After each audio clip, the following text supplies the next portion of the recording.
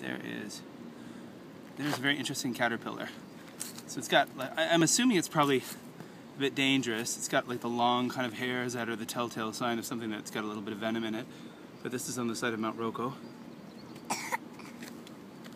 And I've seen these things all over the place today, so I'm not sure what kind of moth this will turn into. But very interesting. But hiking with my boy. We're going to keep on going, okay? There we go, an interesting Japanese caterpillar. Caterpillar. Kimushi. Okay, all right, let's go.